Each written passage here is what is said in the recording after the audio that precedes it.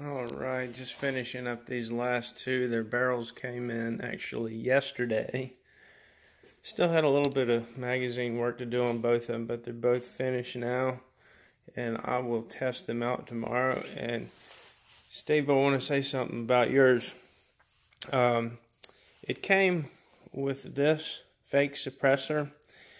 And I got to looking at it and I said, well, you know, the end's not even threaded. And I've received one like that in the past.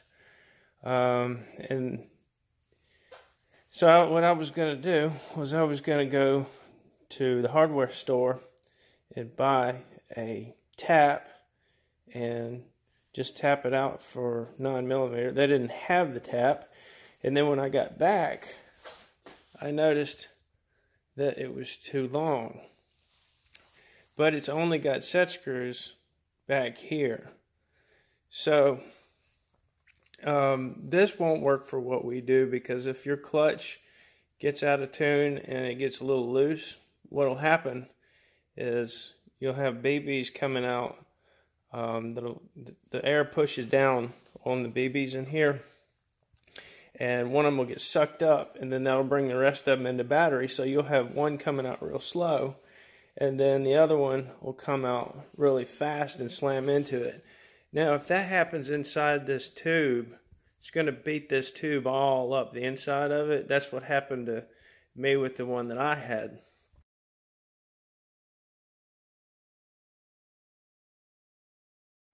Because I didn't bother to thread it. I mean, just this is a real goofy design. I don't know what they were thinking. So I gave you mine, the old style, and I'm just going to keep that and do something with it later. Now with the 500mm barrels, they've got it figured out.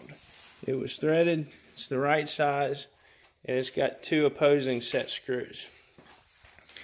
Now I'm going to show you guys a little something about why these magazines are so tight and how to properly get them in the frames.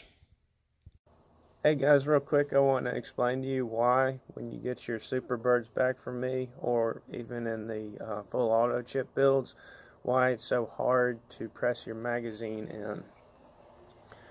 In here, there's two pieces of Gorilla Tape. What that does is, you see, on your barrel nut, right here,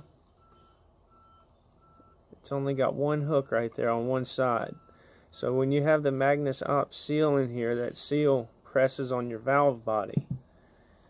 And when it presses on your valve body, it torques it. And that gets your valve out of alignment with the solenoid.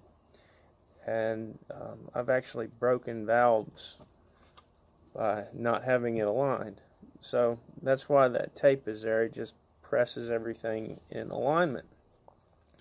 And the latch plate on the bottom here, it covers your vertical access, while the tape takes care of your horizontal. Now, since this magazine has the stainless steel tube liner in it, it's a little bit thicker. So it's thicker, and you have that tape in there. So when you go to put it in, it's not going to feel like it used to. The way I do it is I'll put it in, press it as far as I can, and then press it like that until I hear that click. Now, if you don't have enough strength to do that, another thing you can do, and it's pretty tough to take out, is you can just put it flat on a table, press down until you hear the click, and we are engaged and ready to go. Alright guys, hope this helps. Later.